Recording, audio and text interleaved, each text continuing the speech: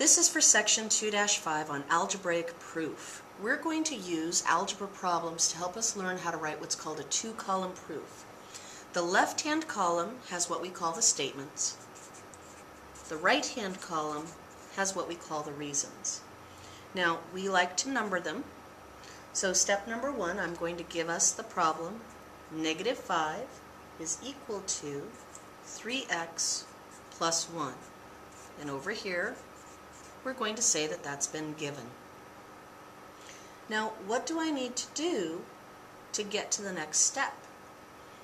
Well, we learned that what we should do, as far as the arithmetic goes, is to subtract 1 from both sides. Okay, now we wouldn't normally draw that line. This is kind of the mental math, what I'm writing in the orange. But it creates for us our second statement, where -6 is equal to 3x. How did we get there? Well, that's called the subtraction property of equality. We're going to go ahead and use an equal sign for equality. Now again, the next step is mental math. We would divide both sides by 3, right? Which is going to give me my third statement, that -2 equals x. And again, how did I get there? Well, that is the division property of equality. Well, we have one last thing left. It's kind of corny, but in math, we don't like the variable to be on the right-hand side. We really like it to be on the left-hand side. So for step 4, I'm just going to swap places with those things.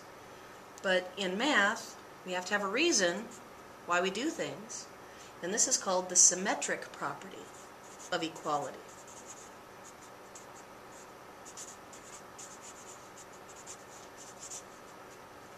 And you have just written your first two-column proof. We'll try another one.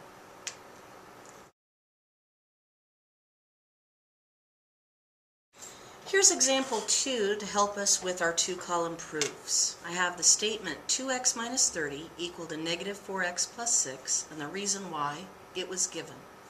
Now we want to think, what should we do? Now remember, what I write in orange isn't actually part of the proof, but I'm going to add 4x to both sides.